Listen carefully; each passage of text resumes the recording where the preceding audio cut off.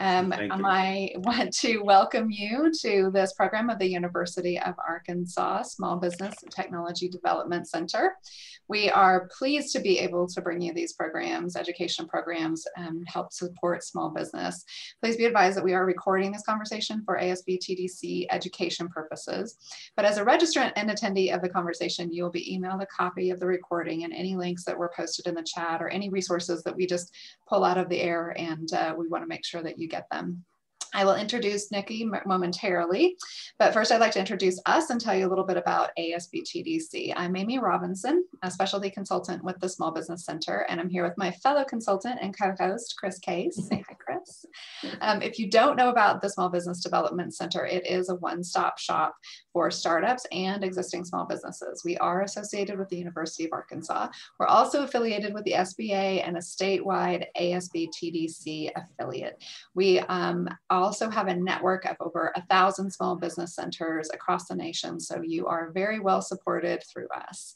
Locally, we are excited to tell you that we offer free one-on-one consulting and programs like this one that cover relevant topics for business owners. And so if you are not already a client, we encourage you to visit us at sbtdc.uark.edu, and we'll give you some more information at the end of the program.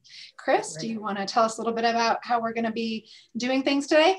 I will. So today what we're going to do is we're going to bring you this special lunch break, photo editing like a pro. We love this format because it really gives you an opportunity to talk with experts, ask questions that you may have, and even work through some challenges that maybe you or your small businesses are going through. So this is a conversation. So we really encourage you to ask questions as we go along. Please keep yourself on mute until you have a question or a comment, but then you can feel free to unmute. You can raise your hand or even chat us in the chat box. We're going to be monitoring all of that very closely, but this is very active and participative. Like we're right here, right in front of you in the same room. Yes, everybody is sitting at a table. We all have our little lunch bags out. We are just sitting and around, hanging out together for today. So we appreciate you all being here, and we do love a good conversation. And we know that you're taking a few minutes out of your busy day. So we want to get started. Today we have our resident photo expert, Nikki Toth.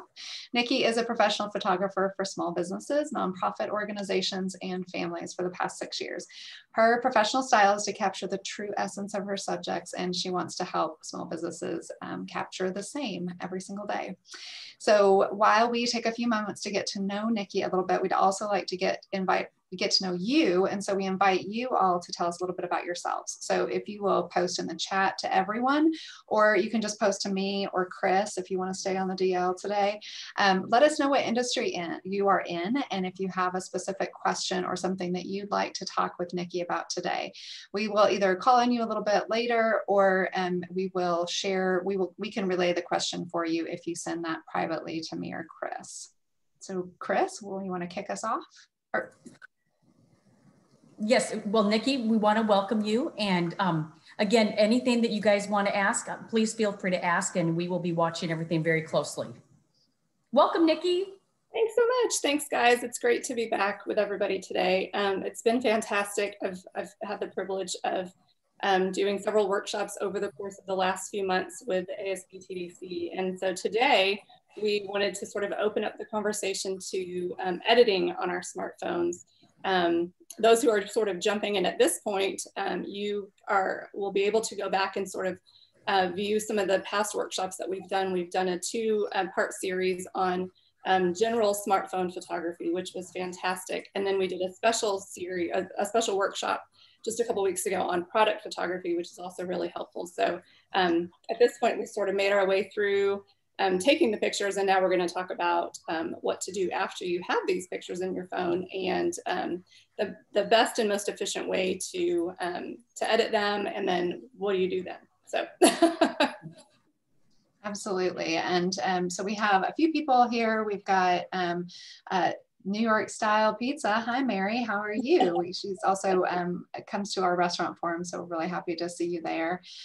We also, oh my goodness, a Dentec Dental Studio. Okay, there is your challenge for the day, Nikki. Wow. And a home-based travel agent, what an that's a cool industry to be looking at. That's fantastic. That's wonderful. So Nikki, tell us a little bit about just, we did talk about this, and it seems to be, photo editing seems to be something that comes up, particularly for small businesses. So tell us a little bit about why you think that, photo editing specifically for small businesses is important. I think that we live in such a visually saturated world right now that I think just some really simple, just a little bit of knowledge about some simple editing tweaks that you can do for your photos will really help elevate them and sort of break through that noise and cause your viewer to sort of slow their scroll down a little bit as they're going through their social media feed. So I think that while I think that editing is important and it can really make a difference in the final result of your image, I think that it needs to be really light-handed and really subtle, because we want to try to keep the authenticity of our images. And I think that really heavy-handed editing and the use of really heavy filters and presets and that sort of a thing can end up looking a little less professional and can look kind of dated. So my recommendation is always to keep it really simple and just sort of use it to elevate those images. So I think it's something that is very simple and intuitive, and we'll talk about some specific apps a little bit later, and then we'll go into it in a lot of depth when we have our, we're going to do a full editing workshop in a couple of weeks, and we'll go through my favorite editing app that is fantastic and super powerful, but also very intuitive and simple to use. So I think that editing is something that that anyone can do. There's really no magic to it. They've made these apps so simple to use that that it's just, I think it really is an efficient, really good use of your time to just spend a couple minutes editing those images before you release them out for your viewers. So. Fantastic. So I'd really love to hear from everybody, anybody who's willing to unclick, mute, and let us know. So what are some of the things that are standing in the way for you of photo editing? Are there any hurdles that are specific that you just have a hard time overcoming when it comes to editing photos on your phone? I think of small businesses, and I think of you all out there doing your job every single day. So to stop and take a picture, think about the context and all these other things and what you're going to do with it. And then you get to the editing, and it just, sometimes it becomes completely overwhelming. And so just what are some of the hurdles that you all are experiencing, and kind of help us make sure that we get some of those challenges answered here today? Hello, this is Greg Nichols with SG Nichols Travel. Hi, Greg. Hey, Greg. And what I like to do is whenever I travel, I want to show my clients some of the things that we experience. So I want the best shot that I can get. But I guess my hurdle is trying to learn Photoshop so I can get that, crispness. So when people see where I've been, it gives them an opportunity. And I'm sorry the light in here is bad, but I guess my lights need to be edited in here. But I just want to be, find some way or a class that I can really learn how to make the best of my shots. Because I just bought a Z50, a mirrorless camera. So I want to make sure I put that camera to use and get the best out of it.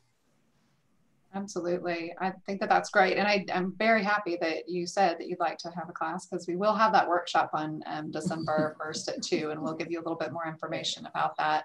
And that is part of a little bit of what we're exploring today, is making sure that what's in that workshop gets some of that. Nikki, do you have some feedback for Greg right now? I do. I have a lot of things that came to mind. I think that that going back those 2 workshops that I mentioned that we did, I think it was in September and October, they'll be on the ASBTDC website. If they're not there now, they'll be there up soon, but those will be really helpful. Now those are smartphone geared. So those will not speak to things like using all of the bells and whistles on your DSLR. However, I think that if you have a newer smartphone, those can be extremely powerful and can take fantastic travel photographs.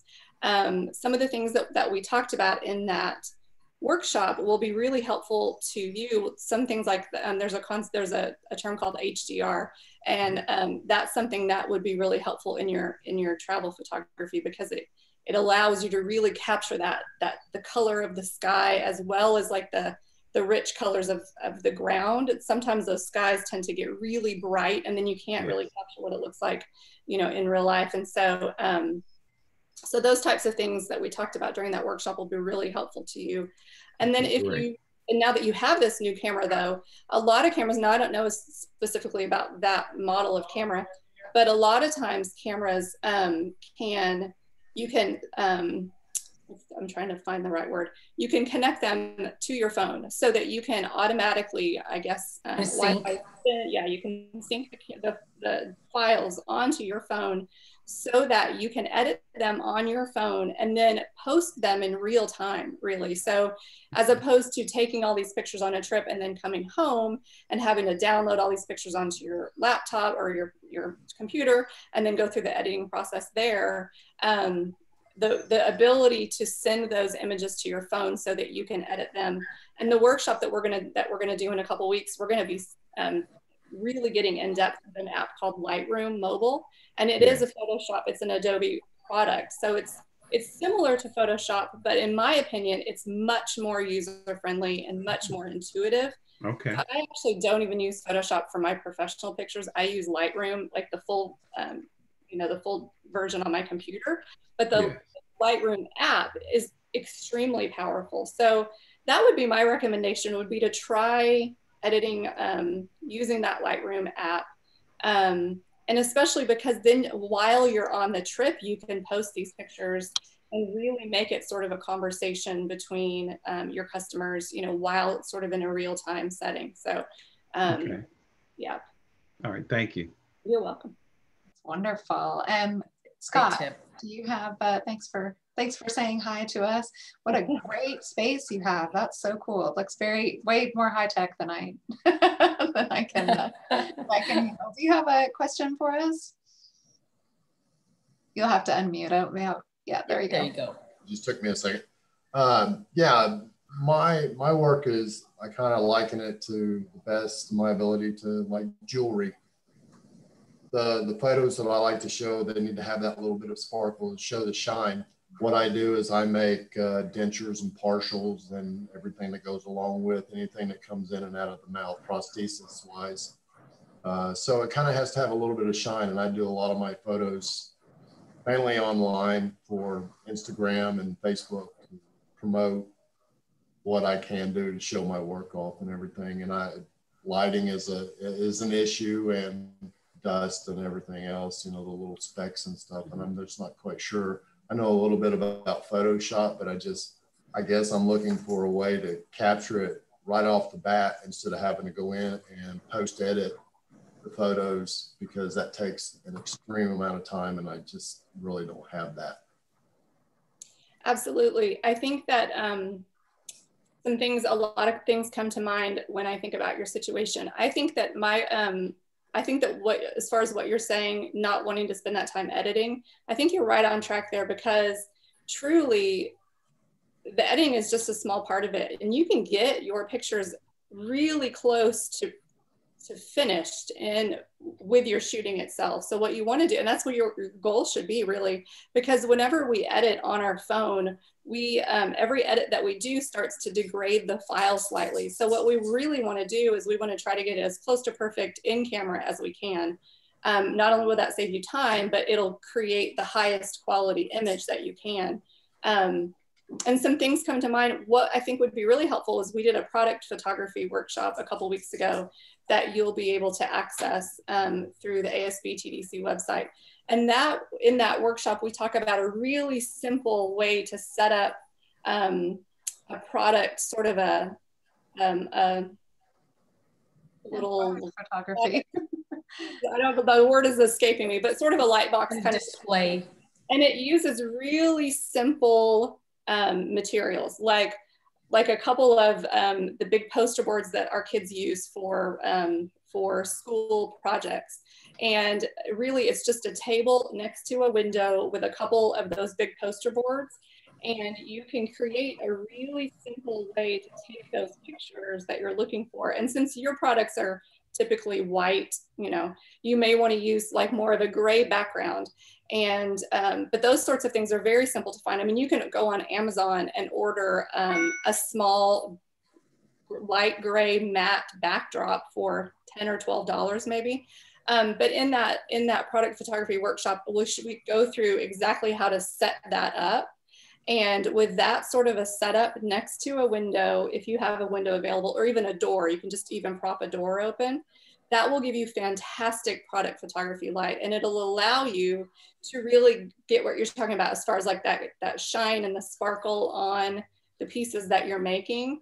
That natural light will allow it to be color correct. Like you won't have, I noticed like in your studio, you have sort of fluorescent lights and that sort of a thing. And so you won't have the color tint from the different types of lights, because that sunlight is really natural and provides the true color, which I'm sure is something that's important that you want to communicate with what you're making. And so that product photography workshop will be really helpful. And I mean, I'm totally behind you as far as trying to get it as perfect as possible in camera, because that's really all of our goal. The other thing that we'll talk about in the editing workshop in a couple weeks is creating your own presets. So as opposed to, I think whenever we think about filters, we picture things that are really heavy-handed and don't look like they're real. But what you can do in the Lightroom app that we're going to go through is you can take a photograph and you can do all of the edits on it that you will typically want to do for most of your images, because probably yours are going to be pretty consistent as far as what you're taking pictures of. So, you can go through and you can, you may want to increase the vibrance just slightly. You may want to increase the clarity just slightly. And so that's probably something that you're going to do on most of your images. And then you can create your own preset so that in the future, for every picture that you import, you click one button and it hits all of those edits. So it is a huge time saver. And then like if that particular picture needs to be hand edited just a tiny bit, then it still saves a ton of time. So between getting it right in camera and creating your own presets, I think it'll save a lot of time, and you'll be able to get the images that you want. So. Yeah. And Scott, it really does help with that backdrop, which she shows you on that webinar. And I'm more of a visual person. And so watching her set that up would be great. So if you go to the website and look at that, that will be really helpful. So yeah, I'm looking mainly for consistency. Mm-hmm. Yes.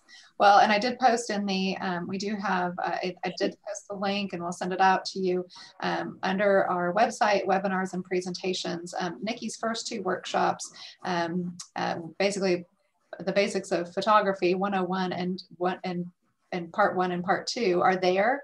The product photography, we'll work on getting that up as soon as possible. And I do think, Nikki, this is really important that you do have, like, I think you guys are the perfect example. So Greg, you're an on-the-go photographer. Like, you've got to capture stuff in the moment and kind of, and be right there and right then. At the right time. Whereas Scott, you're product photography. So you have the time to take time, but you still want to do it really efficiently. So I think that you guys have great examples. Yeah. Mary, I know that you're in food, and you have a question up for us about what kind of camera that you would recommend for a beginner. She's talking about the fact that her iPhone is older, doesn't take great photos. Yep. And I know that we are talking about really using your phone as a way to edit and some other things. So when we're talking about, Greg has a camera, how do you attach it to your phone? So what do you recommend when, so specifically Mary is in the food business. So she's going to be taking a lot of food photography. Camera, phone, both. What do you recommend? I actually highly recommend upgrading your phone. I mean, I think it's fantastic to have, a DSLR camera, but I think that the benefit of the DSLR comes when you take the time to learn how to use all the settings and learn how to shoot in manual. And so that's a whole nother conversation that we're not going to have here. I mean, there's a lot of resources as far as learning how to do that, but that's a whole nother that's a whole other learning curve. And I think that's where the benefit of the DSLR comes in. Or if you're doing, if you're shooting, if you're like, let's say you're shooting action, and so you really want to try to shoot through and get like lots of images all in one burst. Sometimes our phones can do that, sometimes they can't. But I think that having an upgraded, newer phone is a really good investment for a business owner, because not only is the camera quality, amazing. The camera quality on our images on our phones has really become pretty amazing, especially for use online. And so then it also your workflow becomes a lot more efficient, because then you're not sitting down at a computer and having to offload those pictures off of the camera and then having to then import them onto your phone in order to put them on social media. Right. Take the pictures on your phone, they're right there. That's one thing that we'll talk about in the workshop, is sort of creating a seamless workflow as far as from Shutter to social. So we'll talk about, we want to try to create as efficient a process as we can. And that includes taking the picture, editing the picture, organizing all of these pictures. And this is more of a do as I say, not as I do situation, because I have like 11,000 pictures on my phone right now. But it'll be important. We'll talk through creating folders on your phone so that you can efficiently be able to find all the pictures that you've taken, so that you can have them handy for those social media posts that you want to make. One thing I talk a lot about that I really think is important is trying to shoot proactively to build a portfolio of images, so that, let's say it's Thursday and you really want to post something on Thursday because you haven't posted anything since last Tuesday, but you don't have a picture. But if you take 5 or 10 minutes a day and have a shot list of things that you really want to try to build into your portfolio, and say, okay, today I have 5 minutes and I want to try to capture this essence of my business.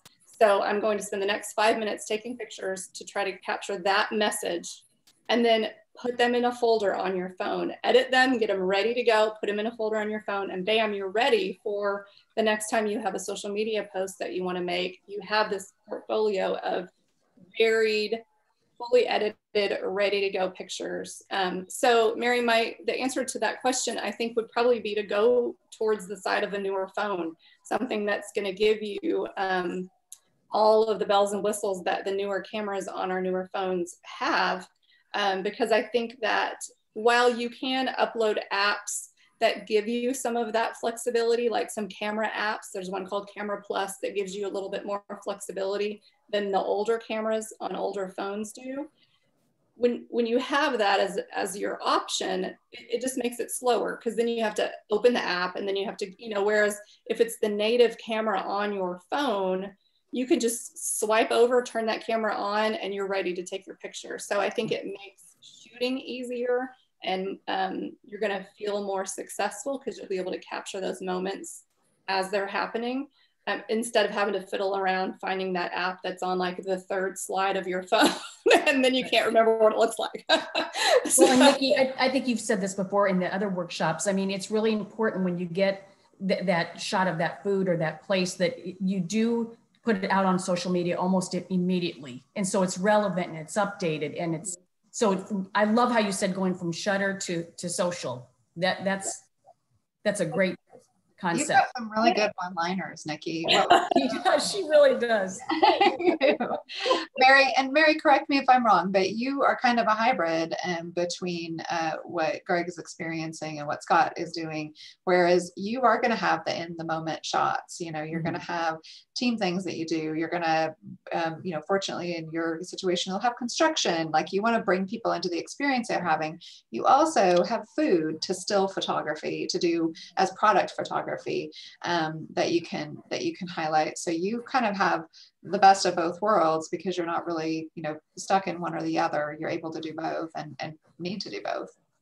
Yes, I have a lot of learning to do, but I do want to mention and say thank you to Nikki. She was a benefit to me in my business, Tony's, to come and do photos last week, and they are fantastic. And I'm actually working on marketing calendar and all that right now. And I just need to learn to do more myself. And a new phone is a good idea. It's just, I'm a dinosaur and I don't like change. So I didn't want to do that, but I mean, I have to update. I have to stay in the present. I am like you too. I had the iPhone 8 until probably 2 months ago, and it was so pried it from your hands. It's a small learning curve. Yeah, I used to have the flip phone just 2 months ago, but it's a smaller learning curve than what you think it is. And okay, good.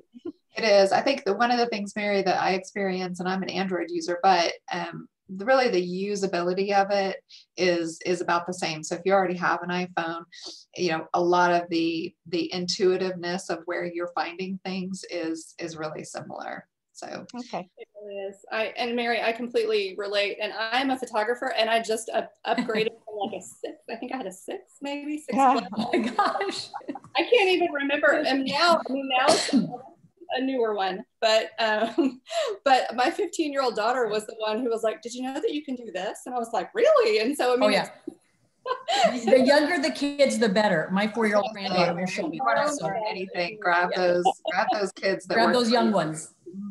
And how about any other questions? We've got a few more of you guys out there that we'd love to hear from. And feel free to type it in or send it to us individually. And we understand that not everybody can be on video, and sometimes we have background noise going on and all these things. It's called the world that we live in now. Well, and you guys might also have comments or some advice or tips that you'd like to share too, so please share. Absolutely. So Nikki, you mentioned, and I'll try to look these up as you're mentioning them and post them in the chat, but you mentioned some apps that that you would definitely encourage. And I don't know if you just have a set list of those, but maybe talking about the benefits or what you use them for typically. What would that look like for everybody? I think that, like I mentioned before, my #1 recommendation would be that Lightroom mobile app. I believe that it's free, like the introductory version of it is free, but then you can upgrade, and I think maybe it's like $5 or $10. And the upgrade is really important. I recommend doing it because the upgrade allows you to make spot adjustments. And what that means is that let's say your subject's face is a little bit darker than you want it to be, and it doesn't look the way that it looked in person. You can actually just spot adjust their face. So you could just sort of grab the area around their face and increase the exposure on their face. And I don't believe that that is the case with the free version, but even the free version is still very powerful. It's the app that I highly recommend. I think that within the Lightroom mobile app, it allows you to do the things that normally you would have to have 2 or 3 other apps to be able to do, and it's just all in one place. A couple other ones that are fantastic and that people really like are called Afterlight and Snapseed. Those are both well regarded. People like those a lot. I think that the key is to find the app that feels the most intuitive to you. So whether it's Lightroom or Afterlight or Snapseed, I think if you try them all out, I think they all offer a free version, so you can kind of pop into them and see which interface feels the most intuitive to you. See which one just feels natural. I think that we all have different inclinations, and finding the one that works best for you is kind of more important than anything else. There's an app called Touch Retouch, and that allows you to, let's say you have a lovely picture of a restaurant scene, and there happens to be somebody in the background who you want to get rid of for whatever reason. Maybe their eyes are closed, or they're making a crazy face, or whatever. Or you just want to get rid of them. You just want to get rid of them. Touch Retouch allows you to select an object, and it has some kind of smart brain in the app that will fill that area in with whatever is similar to what's around it. So it's pretty, sometimes it's a little wonky and doesn't work that great, but if you have a relatively simple background, you can really take things out. Now Lightroom, the Lightroom mobile app will do that in the app also. So, but if you choose an app that doesn't have that option, Touch Retouch is an app that's what it does specifically. And then another app that I mentioned, one about Seed. What was that one? It's called Snapseed. Snapseed. Okay, got it. And then there's another app called Canva. So it's like Canvas without the S. And Canva allows you to add text or simple graphics to your images for use on social media. And they have templates so you can create collages and that sort of a thing. I think sometimes those apps tend to be, they can get a little bit kind of silly, but I think Canva does a really good job of allowing you a lot of flexibility. So you can open up a template that they've already created. And if it's a little bit too busy or the colors aren't quite what you want, you can actually, there's a ton of flexibility to go in and remove elements of the graphic that they created or change the background color to match your brand, that sort of a thing. So it allows a lot of flexibility within those templates and sorts of things that they've pre-made for you. So that's a great one. It's free also, I think. So and we're really excited because we have a Canva conversation coming up with Melina Urso in January. She's one of our marketing consultants, and so she's going to be doing a whole thing on Canva. Just real quick, Greg has shared that Nikon. So a lot of the apps that you're talking about are either, as I'm looking them up, they're either Apple. One of Adobe is Afterlight, but they're Apple or Google Play is where you're finding these apps. But he shared an app. Nikon has an app called SnapBridge. Do you know anything? And it's for Android or Apple. Do you know anything about that, Nikki? I actually don't. I don't think I've ever used SnapBridge, but now I'm curious about it because I'm a Nikon. Yeah, Greg, fill us in. What does it do? What SnapBridge does, it takes your smart device and links it with the camera so that you can pull those files down to that device and also shoot from it as well. So you can also do video, and it kind of controls your camera if you're away from it as it's on a tripod. And it allows you that access to your files right away, your photos right away. Excellent. That's fantastic. That would work really well then if you have a camera that doesn't have the Wi-Fi ability to, is that what it's, the purpose of it? Is it a camera that doesn't? Yes. That's great. That's good to know. Mm-hmm. Are there any other ones? I'm posting all of these in the chat just so everybody knows. And again, we will share a copy of the chat. In my experience, when we copy the chat, I don't know that it necessarily includes the link, like a clickable link, right. but we are putting the names of everything on here. So at least you'll be able to. Yeah, and you can always copy the link and then just paste it in your address bar. Exactly. But well, great. Nikki, those apps are great suggestions. Is there any, like if I asked you, and I always do this, but I always ask, what would be your top 3 tips that you could give us in photographing just about anything? Wow, that's a big question. I always try to narrow it down. Yeah, just 3.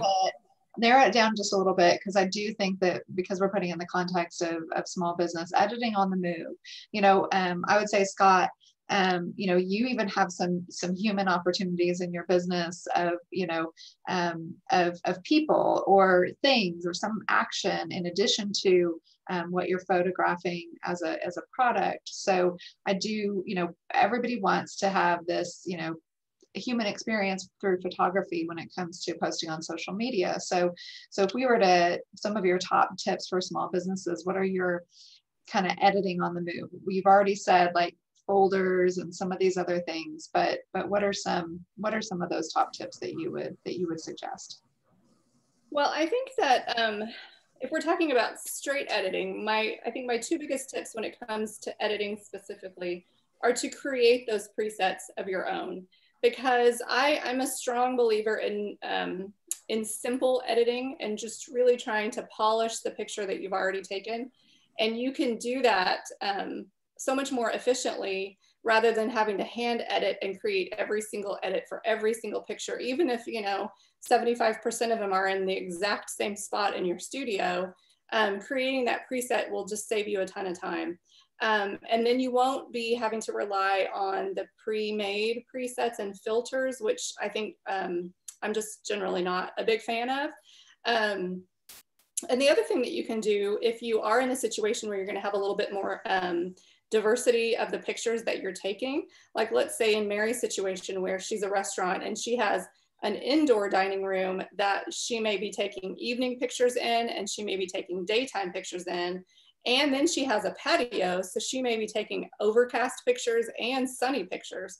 Now, you wouldn't want to put the same edits on all those pictures because they're not the same type of lighting and they're not the same type of feel to them. So you can create, let's say you could, and you name your preset. So you could create a preset that says, you know, dining room evening, and then dining room daytime, and then patio overcast and patio sunny, so that you can, depending on what type of picture you take, you can hit the right preset that you've created. So that, I mean, there's just so much flexibility there. And then, like I mentioned before, if you need to go back through and do a little bit of tweaking on it, you can change anything once you've hit it with your preset. And then I think the other editing, the specific editing recommendation that I would make is to try to create the most efficient pipeline as you can. Just get your workflow as efficient as possible. And that's where that having a nicer camera that's going to have a nicer phone that's going to have a good camera on it really comes in handy, because it just simplifies your process.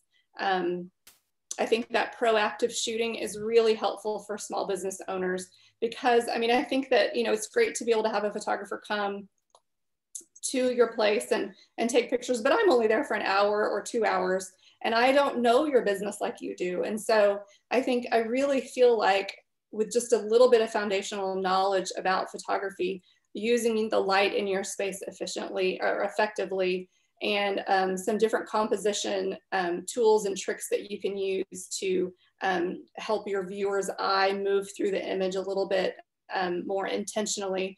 Just a little bit of foundational knowledge like that can really elevate your photography to a level where you can take these pictures, these ongoing day in and day out types of pictures for your business, for social media or marketing purposes like that, so much more effectively than I can, because I think that so much of the message in your photographs really has to do with you knowing your business and you knowing your clients and you knowing your team and your staff and that sort of a thing. So I just think that as the business owner, you're in a position to be able to take pictures that speak to your client and your customers much more effectively than I can. So so that's probably my biggest recommendation for small business owners, is just invest a little bit of time learning, whether it's, you know, our workshops, or there's lots of information out there in various different formats that is really helpful. And I think that, Amy, what you mentioned before is also important. I think that when we talk about product photography,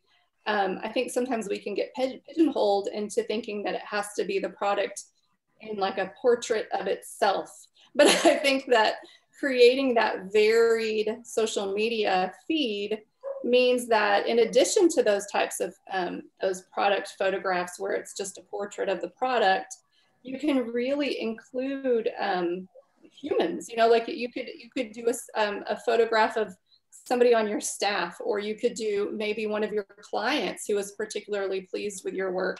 You could do a little short snippet on them. And in that photography workshop that we did, we talk about ways to get portraits of people using existing light. You don't need special lighting. You don't need fancy equipment. You need a window and a phone. So I mean, you can take a portrait of a customer or that sort of a thing. I think that helps your customer base really relate to your brand and your product in a way that just seeing the product by itself might not bridge that and help communicate that. So that would sort of. What I really hear you saying is nobody knows your business better than you do, right? Right. And the feeling, the feeling that you want to portray from your business, the emotions. Yeah. Mm-hmm. And one of the other things that I will say, because we in our small business consulting, we do come across a lot of people that are like, I don't have time to do my own bookkeeping.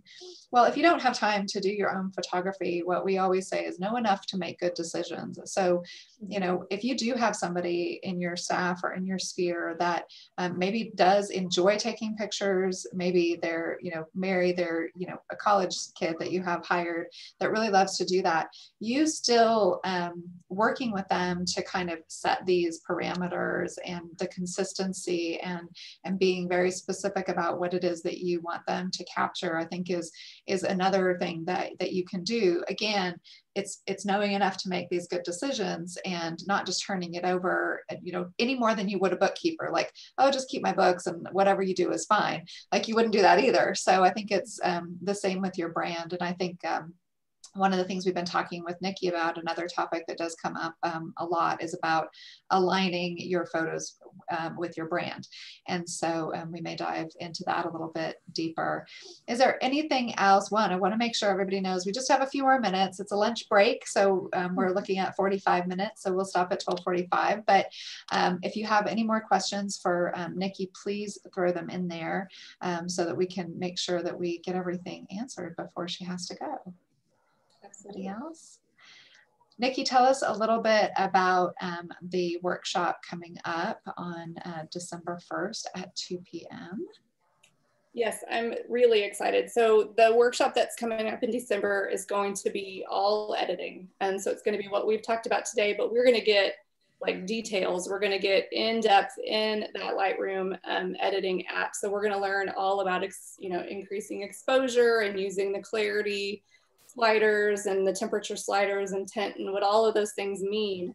And I think, like I mentioned before, it can be a lot. It can be a ton of information, but I think that getting just a little bit of a handhold on that information and then creating those presets that you know that you're going to use on a daily or regular basis really helps to simplify that information. But just knowing what all of those, because Lightroom has a ton of features in there. And so knowing what they all mean and knowing how they affect your photograph will be really helpful. So we'll talk all about that. And then we'll also talk about using editing to help support and highlight your brand awareness. So we'll talk about, coming up with descriptors that help to describe the look and feel of your particular brand, and then using that sort of a thing to then can be communicated in your editing. So what we love to see, and I noticed this in my own social media scrolling, when I'm on Instagram, I can scroll through all of the different people that I follow. And so often I will, I'll see a photograph and I'll know before I even look to see who the Instagram name is, whose photograph it is, just because their editing is so consistent and their style is so consistent. And I think that any little bit that we can do that helps to grab our viewers' attention when they're scrolling through Instagram or Facebook is helpful. So we'll talk about ways to keep your editing consistent, but then not create, the alternative to that is that we don't want to create your social feed so that every single picture looks exactly the same. Right.